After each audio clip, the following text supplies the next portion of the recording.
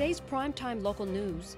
Road closures and construction could cause major traffic delays for up to 4 weeks in the border city. A sold-out Oscar-themed fundraiser to raise more than $2 million for CT scan in Wainwright. And a local author releases her latest book, a collection of humorous stories inspired by her life story. Plus, the perfect gift for your Valentines. We check out a few things for the last-minute shopper.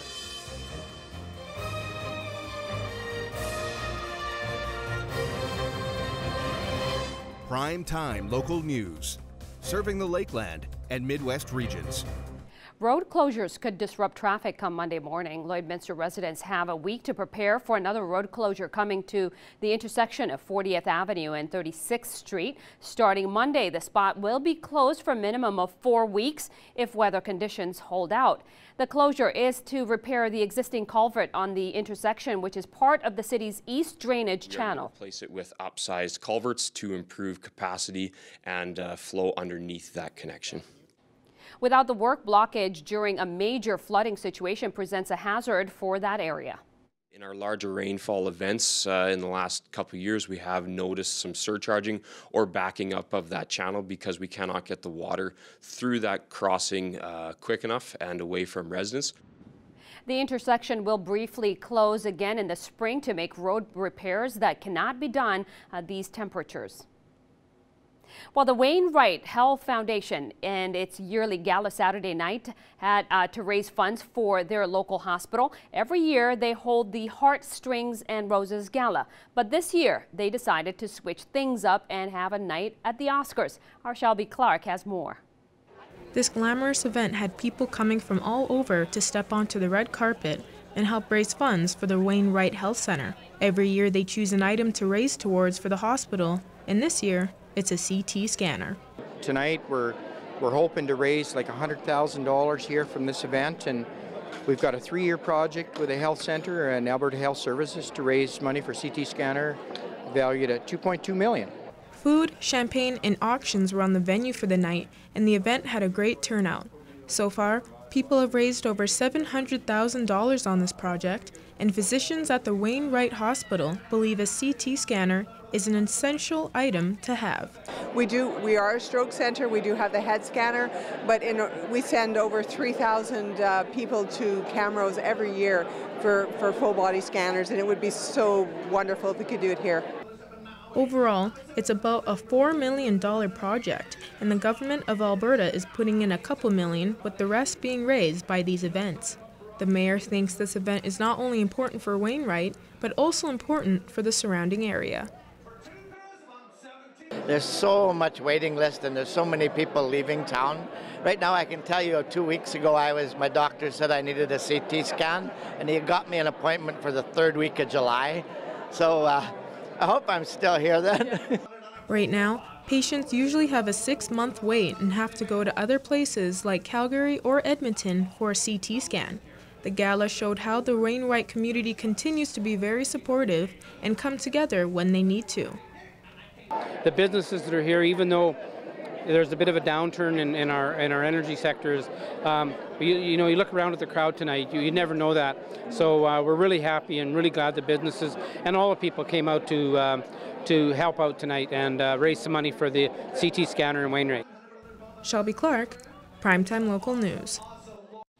Well, with only 4 days to Valentine's Day, a lot of people might still be trying to figure out what to get, and now is the right time for those last-minute shoppers to start looking for a present for that special someone. But choosing the right gift can be hard if you don't know what your partner wants and if jewelry is the direction you're headed. A recent trend for women is a certain color for the jewelry. So nowadays I'm actually finding that girls are loving the rose gold, and we actually have our lookbook out which has lots of products in it, and sometimes guys might come in with the circled picture in the book like, I need this, my girl really likes this one. So the girls are out there giving hints on Pinterest or Instagram or whatnot. Yeah. And if you don't know what to get your special guy, there are a few items you might be interested in getting him. Guys are in love with watches. We actually have at Paris Jewelers here amazing citizen watches. The good thing about them, they actually run on light. So they will never be replacing batteries in them. And second thing, guys actually like chains a lot. So gold chains, silver chains. A local columnist is sharing her love of the prairies in a new book. Helen Toews was at Lloydminster Mall on Saturday to sign copies of her latest book, Prairie Wool. Toews writes a weekly column on the same name at the local paper, and she recently decided to compile stories from the column to create a book. In my yearbook in high school, I wanted to write. Sadly, I waited a long time, but better late than never. So it means a lot to me because this is my area. I love the prairies. The book is a collection of humorous stories inspired by different aspects of her life. Not every story is about the prairies. They all take place here, but I work in a school, so there's humorous things about children. I drive a school bus and other large equipment, believe it or not, and so there's stories about that. You can pick up a copy of Prairie Wool at Kohl's Bookstore, Amazon, or myprairiewool.com. In this week's Retrospect, our Abby St. John goes back to 2007 to look at two stories. The first is about learning a different type of dance, and the second is on the increase in younger people living in the border city.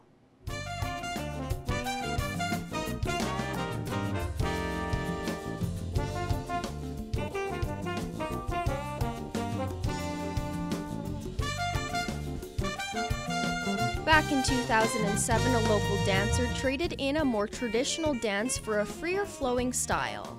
It's a sexy Eastern dance, most commonly referred to as belly dancing. Belly dancing is all about being the music. It's the, you know, you're interpreting the music, you're the visual representation of the music. So you can relax and you can feel, and after a good, you know, it's just like a good workout or a good run or whatever, you just feel very mellow after and very satisfied. Swanson learned a more traditional style of dance as a child, but decided to try belly dancing about 6 years ago. I grew up Ukrainian dancing, so it is quite a shock to a lot of my family when I switched over from Ukrainian dancing to belly dancing. It's so different. Ukrainian dancing is all arms and posture and feet, and belly dancing is you get to relax all that and just have fun with it. Also in 2007, the border city was seeing an increase in younger people living in Lloyd. If you've lived in the border city long enough, you may have noticed there seem to be a lot of young faces. Young people attract young people, so certainly from an entertainment and just a social fabric perspective. And sports plays into that as well, but there's other forms of recreation in the community as well. In fact, a new study suggests the average age in Lloydminster is 26. What would you guesstimate is the average age in Lloydminster? I'm thinking probably 21 to 23. 29, maybe? 32. The average age in Lloydminster, what would you guesstimate it at? Oh, gee, I wouldn't have a clue. I'd say mid-20s. 30. 30? Something. Okay, it's actually 26. Does that surprise you at all? No, not too much. I knew it was, you know, early 30s, late 20s. For this week's Retrospect, I'm Abby St. John. Retrospect is brought to you by Webb's Machinery. Webb's Machinery, your New Holland dealer in Vermilion, Bakerville, and Lamont. And now a look at your evening weather with our Abby St. John.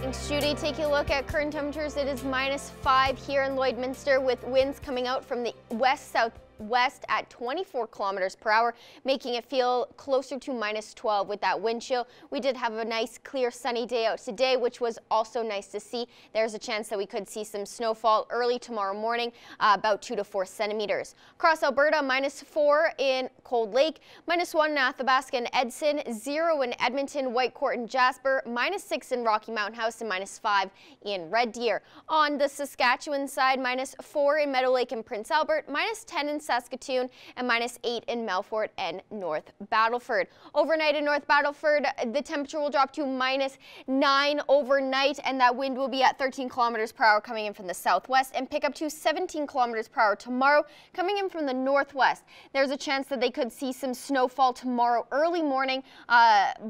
and with the daytime high of -3. In Cold Lake overnight, the temperature will drop to -7, and that wind will be at 9 kilometers per hour coming in from the west-southwest and pick up to 19 kilometers per hour tomorrow coming in from the north-northwest. They also have a chance to see about 2 to 4 centimeters of snowfall early tomorrow morning with a daytime high of -4. Here in Lloydminster overnight, as I said, we could experience about 2 to 4 centimeters of snow tomorrow early morning. Overnight, the temperature will drop to -7, and that wind will be at 19 kilometers per hour coming in from the west-southwest and remain that way tomorrow. However, switching directions to the north-northwest with a daytime high of -2, which will feel closer to -29 with that wind chill and a low of -7. Then on Wednesday, things get significantly colder with a high of -21, which will feel closer to -35 and a low of -29. On Thursday, it'll be a mix of sun and cloud with a high of -10, which will feel closer to -20 with that wind chill and a low of -26. That is a look at your 3-day forecast. We'll have more news coming up after the break.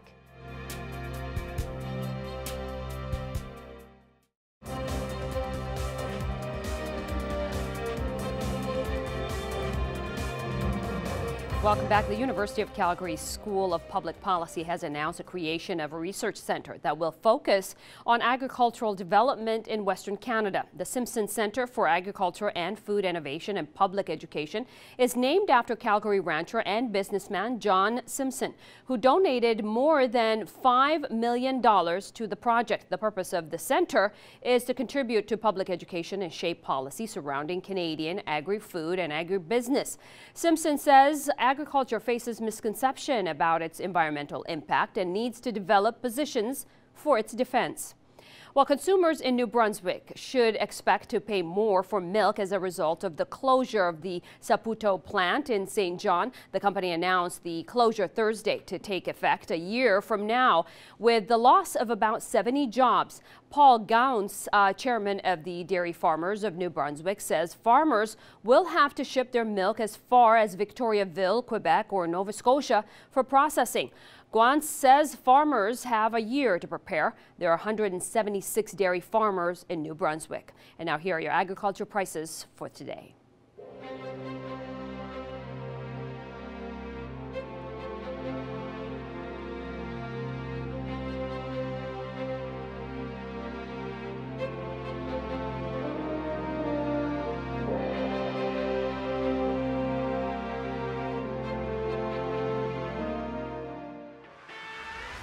We're a part of less than 5% of Canadian auto body shops and Lloydminster's only locations with certified collision care recognition at City Centre Auto Body.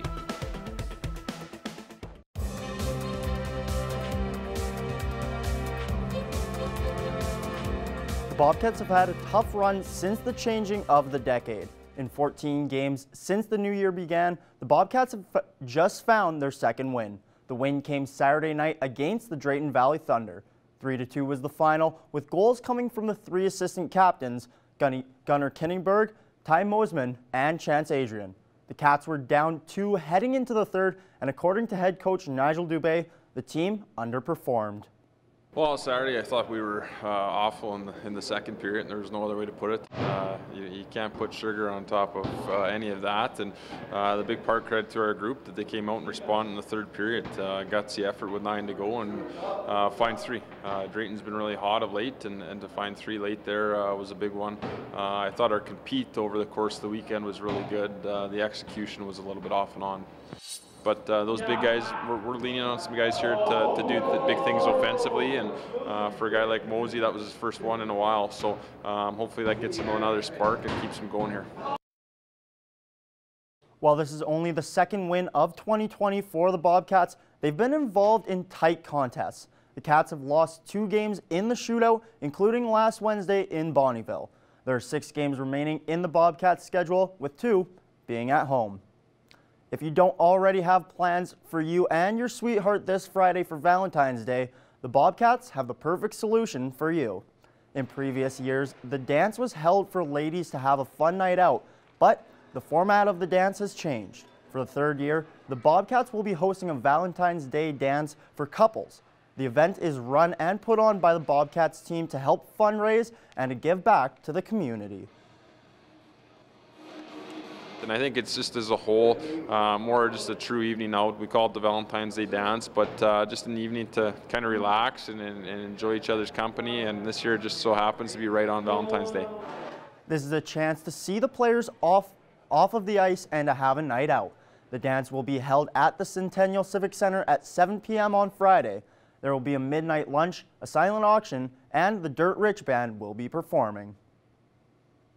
And now a look at your weather with our Abby St. John.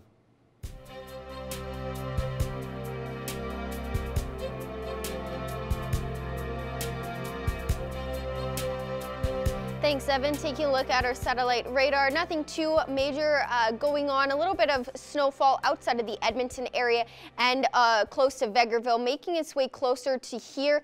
We have a chance that about a 30% chance that we could see some light snowfall early tomorrow morning. About 2 to 4 centimeters is predicted to fall. That goes for up in Cold Lake as well. About a 30% chance of light snowfall. Periods of light snowfall early this tomorrow morning. About 2 to 4 centimeters.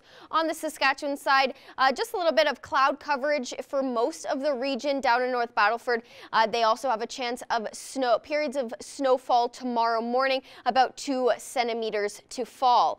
Currently -5 here in Lloydminster as well as in St. Walburg, -4 in Maidstone, Meadow Lake and Green Lake, -3 in Macklin and Pearceland, -8 in North Battleford, and -2 up in Isle Cross. And on the Alberta side, -4 in Provost, Vegreville, Vermilion, St. Paul, Bonnyville, and Cold Lake, 0 in Lac La Biche and in Edmonton, and -5 in Wainwright, -3 in Marwayne. And tomorrow, -2 here in Lloydminster as well as in Marwayne and St. Paul, and up in Lac La Biche, -3 in Bonnyville, -4 in Cold Lake, 0 in Edmonton and Vegreville, -1 in Vermilion, and +1 in Wainwright and in Provost. And on the Saskatchewan side, 0 down in Macklin, -2 in Maidstone, -3 in North Battleford, St. Walburg, and in Pearceland, -4 in Meadow Lake and Green Lake, and -8 up in Isle Cross. Overnight across the region, heavy cloud coverage in the majority of the region, with Meadow Lake, Pearceland, Provost, and Murnum sitting at -7, -9 in Isle Cross, Paradise Hill, and Unity, -6 in Bonnyville, and -8 in Wainwright for your overnight temperatures. Your school day forecast for tomorrow at 8 a.m. it'll be -3 with periods of snowfall throughout the morning. About 2 to 4 centimeters is predicted to fall. And then at recess time, it'll be around -2 with fairly cloudy skies, which will be the trend for the majority of the day. And then -2 will remain that way until school is out, which will be around -5, and a low of -7 for tomorrow. On Wednesday, things get significantly colder with a high of -21 and a low of -29. On Thursday, it'll be a mix of sun and cloud with a high of -10 and a low of -26. On Friday, a little bit more sun with a high of -8 and a low of -11. To start your weekend off on Saturday, a mix of sun and cloud with a high of -13 and a low of -20. On Sunday, a fairly sunny day with a high of -10 and a low of -18. And then back on Monday, a mix of sun and cloud with a high of -6 and a low of -16. That is a look at your 7-day forecast. We'll have more news coming up after the break.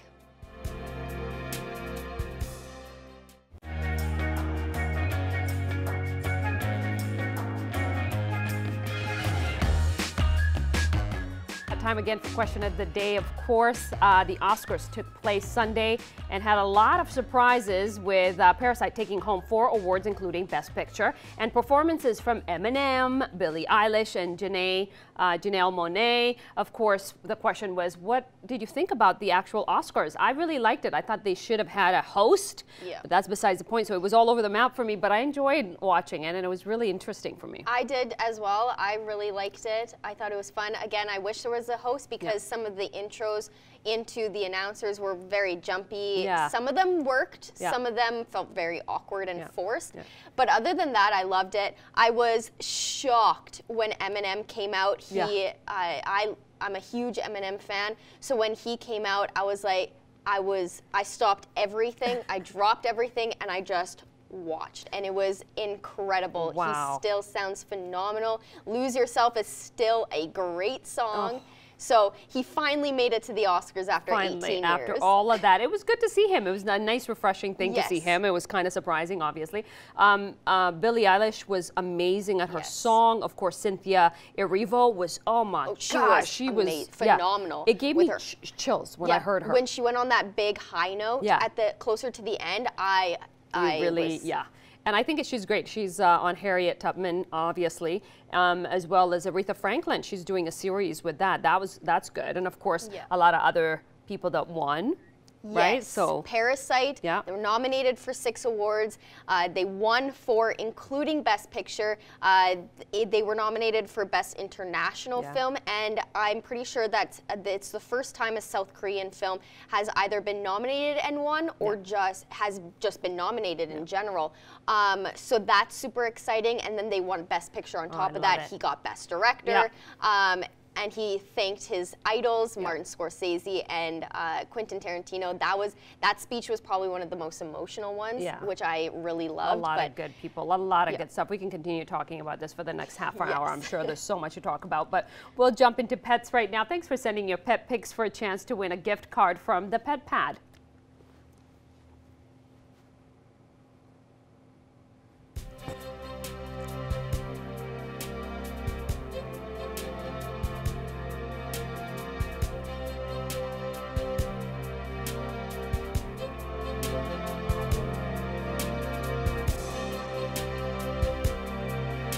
We want to see your pets. Send photos of your pet and their name to our Facebook, Twitter, or Instagram to have them featured on Pet of the Day. Your name will be entered into a weekly draw for a gift certificate from the Pet Pad.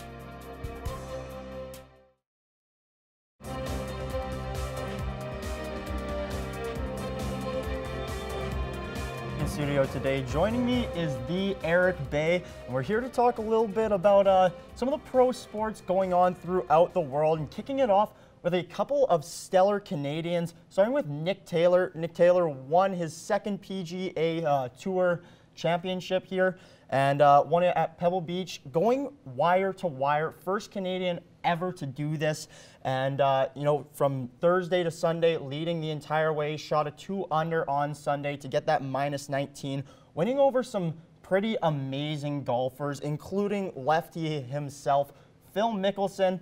And you know, Phil Mickelson actually has won at Pebble Beach more times than Nick Taylor has top 5 finishes in the last 3 years. So that's really saying something. You know, he's really stepping it up there. And he will be joining a couple other Canadians at the Masters. There will be 3 others to make 4. And that's actually tied for the most Canadians ever to play at the Masters, Eric. No, great to see for sure. And we're kind of starting to see that now with those Canadians starting to succeed in some of those sports where you don't traditionally see Canadians, you know, Bianca Andreescu in tennis. And obviously we've had some more success from Canadians in recent years. And I think you can kind of tie that back to Mike Weir when he won the Masters. Seems like a long time ago now, but you're just starting to see those guys start to turn pro. And now it's great to see Canadians having more success and especially overcoming some struggles like he did there on that last day at the tournament. Yeah, and Mike Weir, as you mentioned, he'll be one of the other 3 Canadians who is eligible and invited to play at the Masters this year, so that should be exciting. Keeping with the Canadian topics, we got some women's soccer where there were a couple absolute standout Canadians there. Yeah, for sure, and I mean, obviously, it's great to see them qualify for the Olympics. They were in tough, obviously, against the States, haven't beat them since 2001. But, I mean, they have a ton of young players coming up. I mean, Christine Sinclair has been there, it seems like, forever, obviously. She's been still killing it, obviously breaking the record for most goals scored internationally. But, again, you're starting to see, like I said, with Weir, those people coming up, watching her grow up. And now, obviously, Jordan Huitema, she won the Golden Boot there for most goals with 7. Kadesha Buchanan's been coming up as well, just 24. So a great nucleus to kind of build around and maybe hopefully challenge the States here coming into these Olympics. For sure, and another team that is Canadian who's looking to challenge the U.S. at these Olympics and who actually just had a battle for themselves is the Canadian women's basketball team. So the women are really picking it up here for Canadian international sports as they beat Sweden in the finals by a whopping 30 points. The score was 80-50 with, you know, everybody coming off the bench with a lot of groups scoring there between, you know, Kia Nurse getting 10 points of her own and a couple others just really standing out and pushing them towards the Olympics. Now, Eric, Canadian basketball this whole year between the Raptors and Kawhi Leonard winning and now, you know, with the women qualifying and absolutely dominating Sweden, how has this sort of just improved Canadian basketball as a whole? Oh, it's going to be amazing. Obviously, with Steve Nash making the NBA 20 years ago or so, you see those guys coming in now, watching him, idolizing him, and this is going to take it to a completely another level here. We're going to see probably 15, 20 years, all these people growing up. We saw how the country came together during the Raptors championship run. They're on a 14-game win streak right now, so they're still doing well, and we're going to see that. You have the women's team they can look up to, all the great Canadian basketball players in the NBA right now, so it's going to be amazing to see what all this does here. And again, those 15, 20 years, it's going to be exciting, not only basketball, soccer, golf, whatever it may be. Now, as we're on the topic of Olympics, the NHL, NHLPA, and Olympic Committee have been in talks about NHL players possibly getting back into the Olympics. What's your take on this, Ibe? I mean, I've always wanted to see the NHL players in the Olympics. That's what we kind of grew up on. It was tough to see them out last year, and I really think this is smart for the NHL. They've obviously wanted to expand into that Chinese market, get some people over there in the East enjoying hockey, obviously 1 billion people, lots of fans there, and what better way to kind of showcase that, show it off, than have the best of the best playing together in an exciting tournament. Well, that's my thought. You know, we always you always see the best of the best in every other sport. So why can't the NHL join in on that? And like you said, try and make some green off of that, get some money, and expand the game in general as a whole there, Ibe. All about that green, all about that green. Yeah, well, I guess we'll see. And I mean, I'm personally very excited for these Olympics. And, you know, well, I guess only time will tell how Canada will do at these.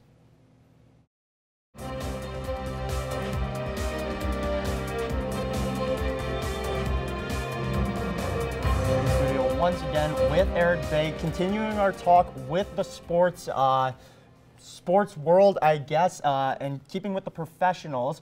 In the MLB, there's been quite a stir throughout this whole offseason, but especially as of late. Mookie Betts, one of the best baseball players out there right now, being dished from the East Coast all the way out west. Yeah, that's right. He's making the big move out west. Him and David Price are now joining the LA Dodgers. That trade was finally finalized after we thought it was done there last week. There were some issues, so now obviously those two going out west. And coming back to the Red Sox, they do get Alex Verdugo, kind of a utility guy in the outfield there, still young, 23, and a couple of prospects. But this is really tough here for the Red Sox. Obviously, you're losing a guy who comes just 1 year removed from that MVP season. David Price, a solid number 3, especially at this stage of his career. So again, tough for the Red Sox that they are trying to downsize that cap while kind of remain competitive, and it's just been gutting to their roster here. Now, David Price, he's a guy who's seen, you know, maybe not the entire playoff success, but he's had quite a bit of wins and had a good ERA during that time.